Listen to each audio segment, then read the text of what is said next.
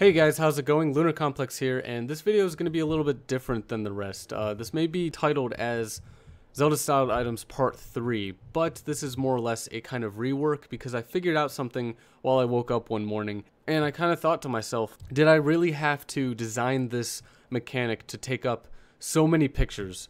2 pictures per each item. And so I kind of thought maybe, what if I just made them placeholders like I did in my Ocarina tutorial? And so I can't believe I never thought about this, but basically with the Zelda Styled Items slot mechanic I made it so that you only need 3 pictures now. So the only 2 common events you're going to change are hide hood and off and display hood and off. And in hide hood and off, you're basically going to erase every picture except, let me put it this way, you're only going to have erase pictures 1 through 3 and then the same control switch that was in there before, so to turn this whole thing off. And then in display hood and off, you're going to show the picture again. And you're going to do these 2 if statements right here. So if hood A taken is off, make sure it's very important that you put off because by default they are on. And if that's the case, then we're going to erase picture 2. So we're going to erase anything that could be, like picture 2 is basically now going to be a placeholder and not a permanent only item kind of picture, because before that's kind of how I had it set up. And that was really bad to do it that way. Such a long time ago, I wasn't really focusing on how I thought of pictures in MV, and pictures are placeholders in this and not actual static images forever. So I was kind of my fault on that end, but this will definitely fix everything. And so we're going to check, the second check we're going to do is hood B taken is off. So kind of like the same before. So we're going to check if anything is taken up in slot B, and if nothing's in there anymore, we're going to erase picture 3, because picture 3 is going to be like in my Ocarina tutorial where each note had its own column. Picture 3 is going to reference that B slot position. If you guys remember right here, we have our slot A and our slot B. This is hood A taken, hood B taken. So if these are both off, we're going to go ahead and erase the pictures because there's nothing in there.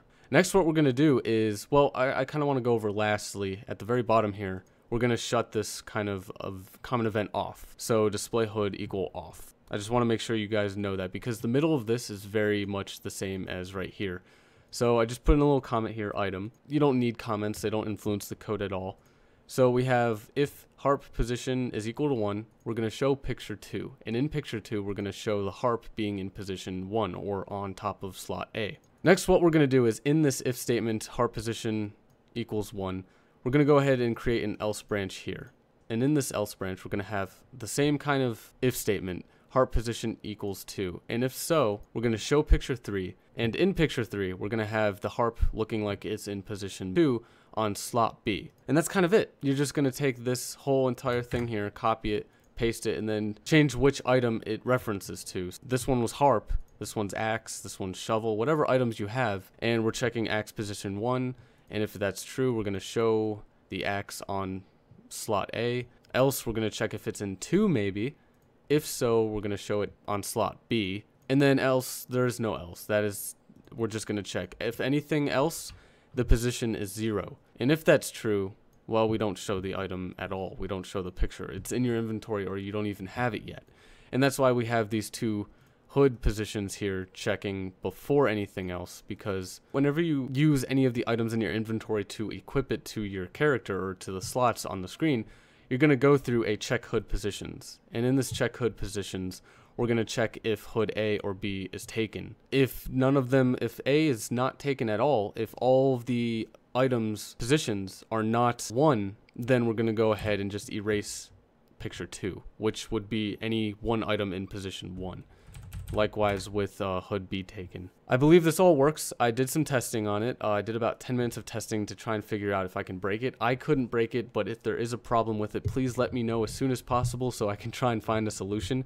And that's kind of it for this video. So I hope you guys enjoyed, and I apologize for not making the first tutorial of this as best as I could with only having a limited amount of items based on the amount of pictures you wanted to use. And I apologize for this video being so short, but I'm sure that's probably a good thing considering my last was like 47 minutes. But yeah, thanks for watching, guys.